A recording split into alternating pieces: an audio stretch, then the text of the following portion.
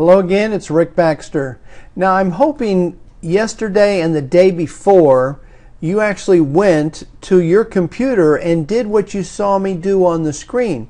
Maybe even watched the video, the training segments 2 times, and then went and watched the screen, especially on that requisition worksheet. I went fairly quickly there, but I wanted you to see how the requisition can actually generate all automatically the inventory for the purchasing.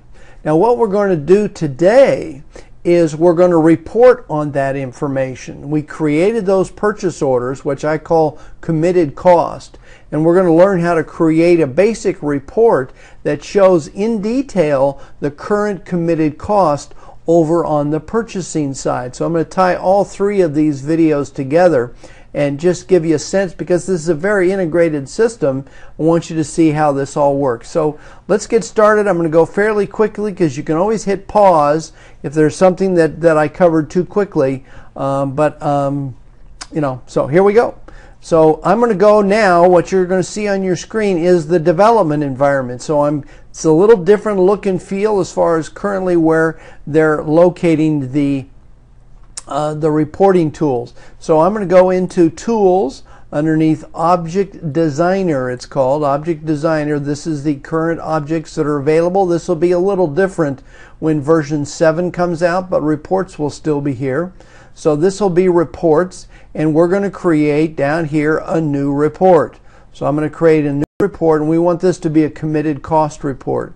So I'm going to go to the table of the purchase orders, right? That's where the committed costs would show on the purchase order. So I'm going to scroll down. And if you think about it, there's 2 ways I could generate this. I could do it from the purchase header, which is the top part of the purchase order, or I could do it from the lines and actually show the details of what I am purchasing and what those committed costs are for. And I think this is more appealing to me. It's more detailed information as far as what I'm ordering. So I'm going to go right after that purchase line table to generate this PO committed cost. So I'm going to OK that. So it's the purchase line table. I'm going to create the report with the wizard, and we're going to meet Mr. Wizard right now when I press OK. So Mr. Wizard says, which fields from the purchase line table do you want in your report? The available fields are listed here on the left side. You see these are all the fields that are available to print on the report, and the field order is over here on the right side. So as you select the field, so I'm just going to select the document type. We're going to select who we're going to buy it from. We're going to select the PO number. We're going to put in the type field, the number field. I'm going to select several here. The expected receipt date, I kind of like to know that. Like to definitely have the description of the item. The quantity, probably should show the outstanding quantity. Let's go down. Here's unit cost. I think that would be helpful on there. Let's go down a little bit further. Here's the amount field. I want that on the report.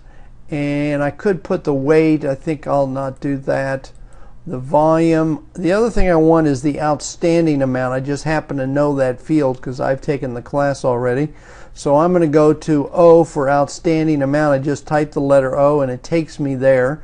So this is the open amount of, because there may have been some partial receipts. So this is the outstanding amount on those POs. And that's where I'm going to grab that committed cost from. Okay, so that's the field order right there. It's listed down. Pretty simple, right? So I'm going to go next.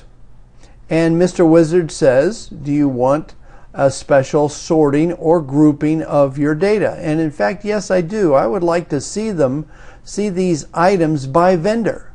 So I want to sort this thing. Let's see if we can find a key. What's called a key is document number and by from vendor number.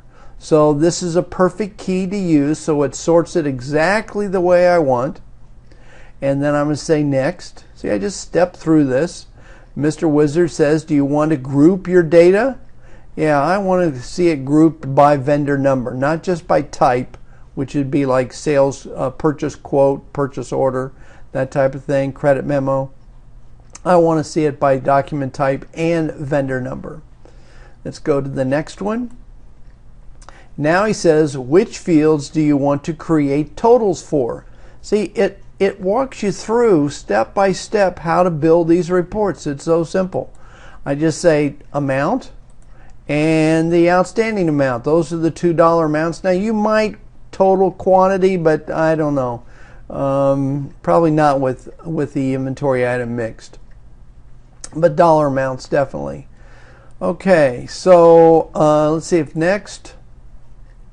Which style of report do you want? There's list style and document style. Let's go, we're going to do a list style. Documents more like for an invoice kind of thing. We're going to do a list. This is a report. So we'll say, oh, now there's no more next.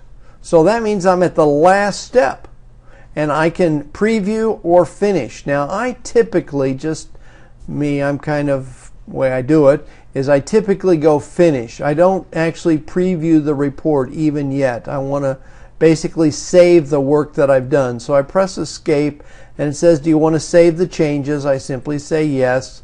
And now I put in the report number, 50,001.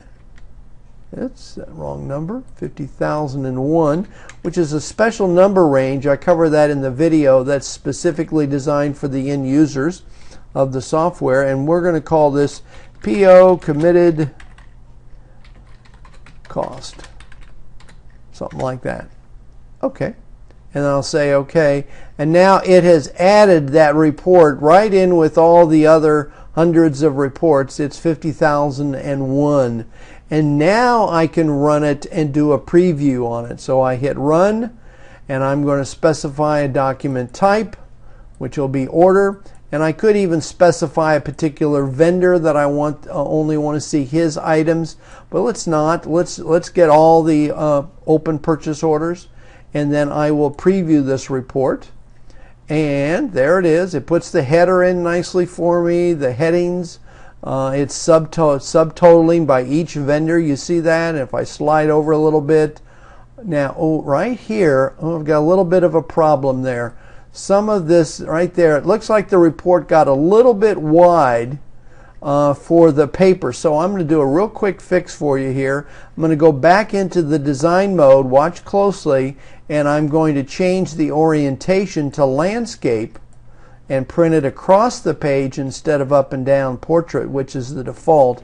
So that's the only change I'll make. I'll save and compile that. Now let's run it again, and this time we should be just fine. So I'm going to run it again. Let's slide over. There we go. Outstanding amounts. You see them. They're totaled there. And then if I just come on page down, I can go to page 1, page 2. See how long this is. Ooh, there's some big committed cost here on this report. Yeah, $5 million worth of committed cost outstanding for all of our vendors. So you can see very quickly I'm able to generate, and notice the nice detail too. I see a listing of all the parts, the expected receipt dates, the purchase order information, who the vendor is. All of that's all automatic. Very, very quick to generate your basic reports.